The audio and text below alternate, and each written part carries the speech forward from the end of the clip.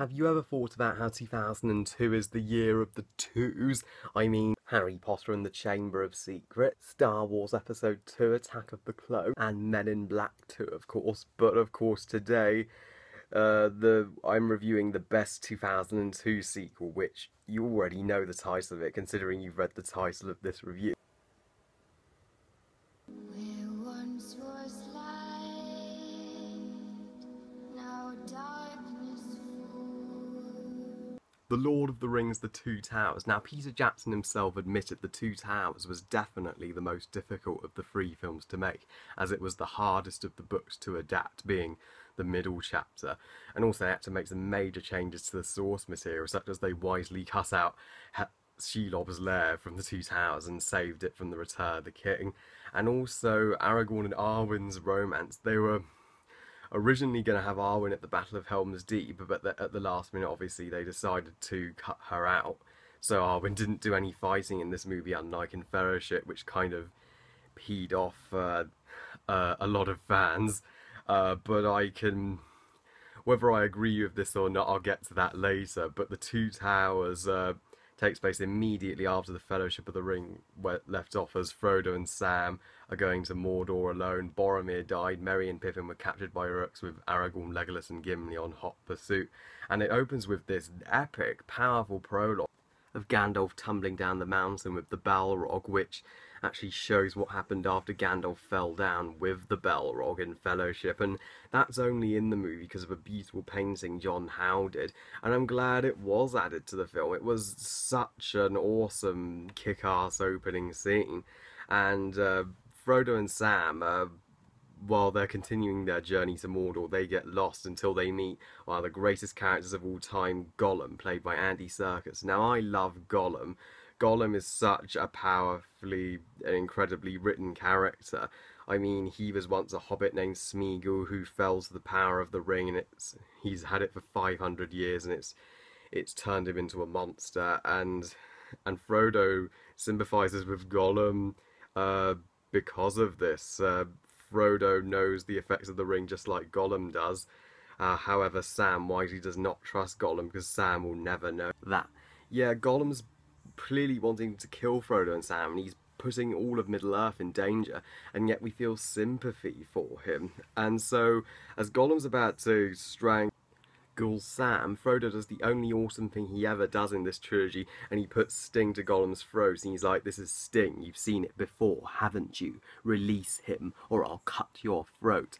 So, Gollum pleads for his life, and Frodo realises Gollum does know the way to Mordor, and he could be their guide. And even though Sam wisely doesn't trust Gollum, Frodo, he shares Gollum's understanding of the ring and doesn't listen to Sam. So Gollum leads them to the Black Gate, and first they go through the Dead Marshes, which is a very eerie setting and such an outstanding set. It was actually filmed at a car park. And we also get this beautiful moment with Frodo and Gollum, where Frodo says Gollum's actual name, Smeagol, and as the trio arrive at the Black Gate, as they're just about to walk into Mordor, Gollum at the last minute stops them and says unexpectedly he knows another way into Mordor through a stair, which is an obvious plan to kill them and get the ring for himself. To which Sam realises this, but Frodo, still not listening to him very stupidly, and trusts Gollum again. And so, as they go out into the wild, Gollum gets these two rabbits and wants to eat them raw. And I love the moment where Sam puts them in a stew, and we get that classic line, "Potatoes, boil them, mash them, stick them in a stew." Yeah, that's a great remix, isn't it, guys? Anyway, then the trio are unexpectedly captured by these Aphelion Rangers, and meanwhile, back with Merry and Pippin, who are being taken to Isengard by a group of Uruk-hai, with Aragorn, Legolas and Gimli on hot pursuit through the plains of Rohan, and Legolas sees that they're taking the hobbits to Isengard. Yeah, that's a classic remix as well, isn't it? And Saruman and Sauron have formed the Union of the Two Towers and are preparing to destroy Middle-earth. Now that's one thing the Two Towers greatly improves over Fellowship. It clearly raises the stakes. You know, Fellowship felt very much like a setup, just kind of a road movie.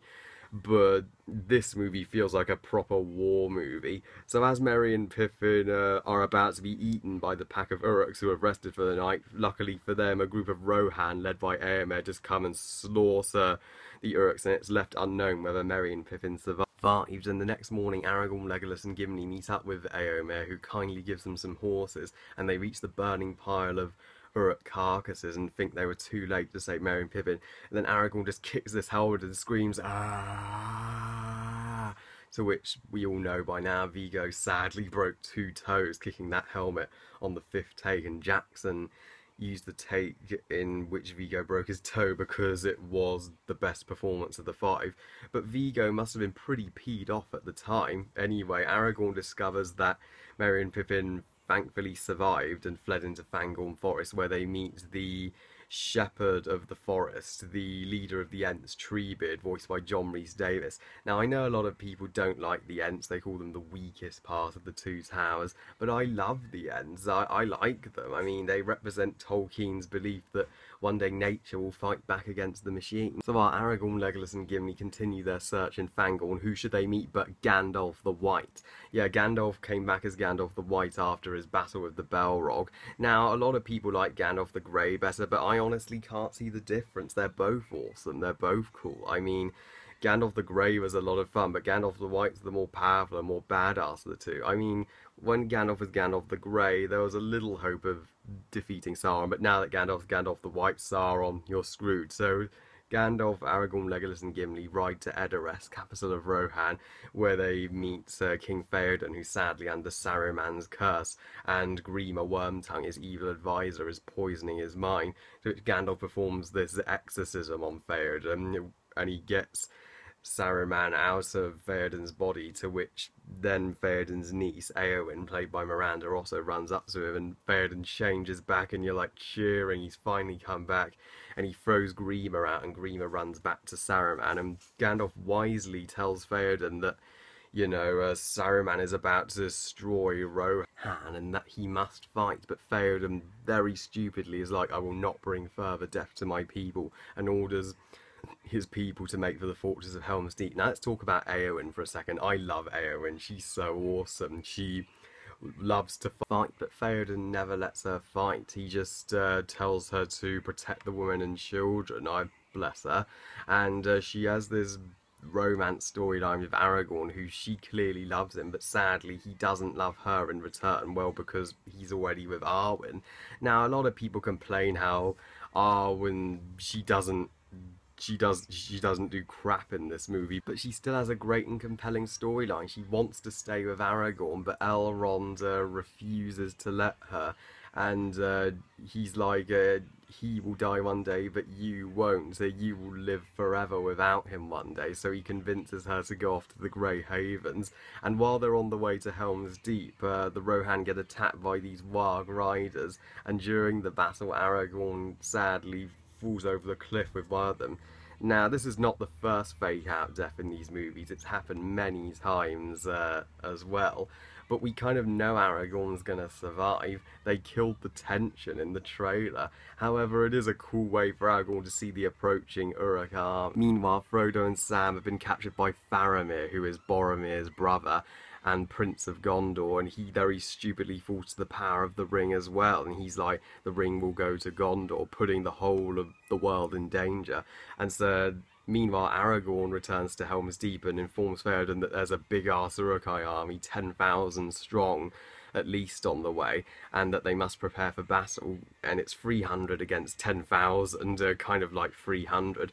But why would Theoden order the women to just get to shelter in the caves and he thinks the kids are better fighters than the women? But luckily for them, Heldir and the elves come to give the men one last bit of assistance. So the Battle of Helm's Deep happens as one of the best battles in movie history. It has ladders, it has explosions, it has great fun banter between Legolas and Gimli to see who can kill the most Uruks, and it's just the best possible climax to this movie.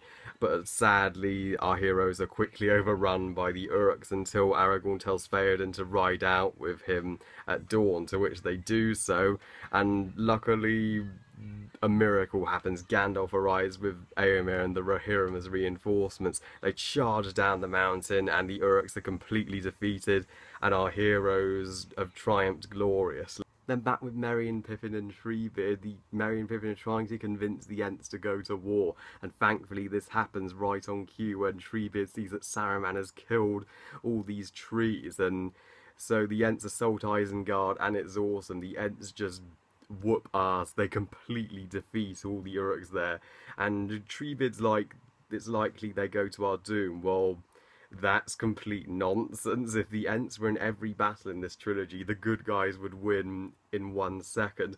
So the Ents flood Isengard, and yes, we're all so happy Saruman's completely defeated. And back at Osgiliath, when Sam tries to convince Faramir to let them go, he's like, "You wanna know what happened to Boromir? The ring drove your brother mad."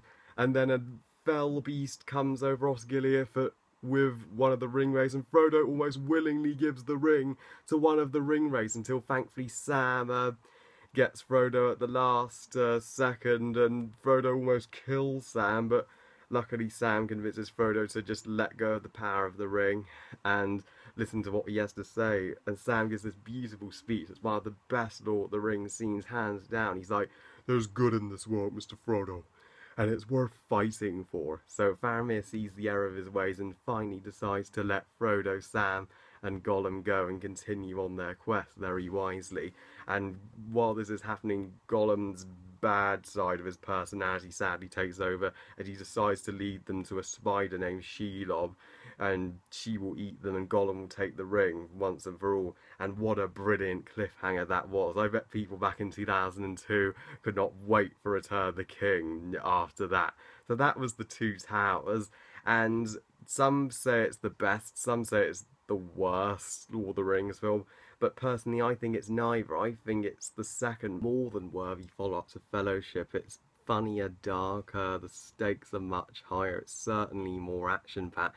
You know, it feels very much like The Empire Strikes Back of Lord of the Rings. I know some people might have issue with the female characters not really doing anything, and the stakes not being so high for our main characters, like Frodo never getting hurt and Gandalf coming back to life and none of our main characters die. Even Peter Jackson himself said he was worried that they might have a disadvantage with nobody dying in this film. However, I don't mind that so much because, well, it's only the middle chapter. It's not the definitive beginning or definitive ends, and the stakes do get much higher for our main characters in Return of the King, so that more than makes up for that.